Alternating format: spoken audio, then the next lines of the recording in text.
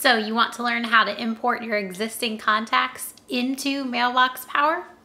In today's video, that's exactly what we're going to be covering.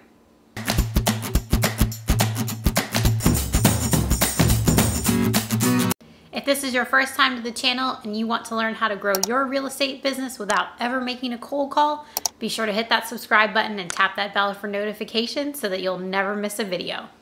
So as I mentioned in today's video, I'm going to give you a little tutorial on how to import your existing contacts into Mailbox Power, and we're actually going to jump into my computer so that I can show you step by step. Okay, so here we are in Mailbox Power. We're just right here on the home page, and you're going to come down to contacts to be able to start the process of importing your contacts. You're going to come to import, export, and then import from Excel. This window is going to open and you want to come down here to where it says download the Excel template.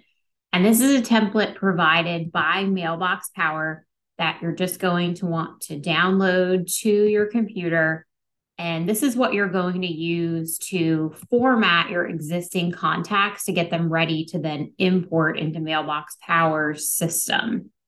So let me come right here and open this up. This is what the spreadsheet looks like when you download it from Mailbox Power. And you can see across the top here, we've got these different headers for you to fill the information in. Depending on how your contacts are set up now, it may be a situation where it makes sense to just copy and paste the data into the sheet.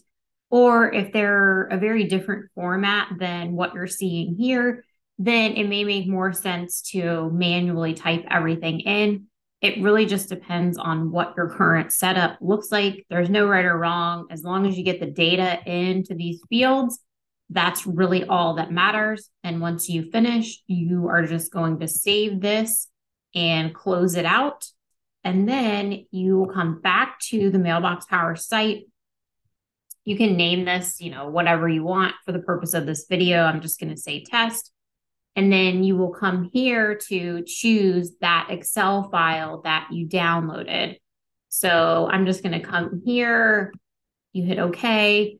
And then once it's sitting here, you can see the text.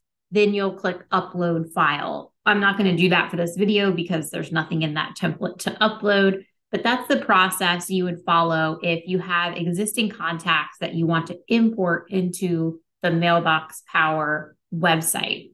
I hope you found this video helpful. If you have any questions at all or need help importing your Mailbox Power contacts, just drop me a comment below. I'm always happy to help. And until next week, I hope you take care.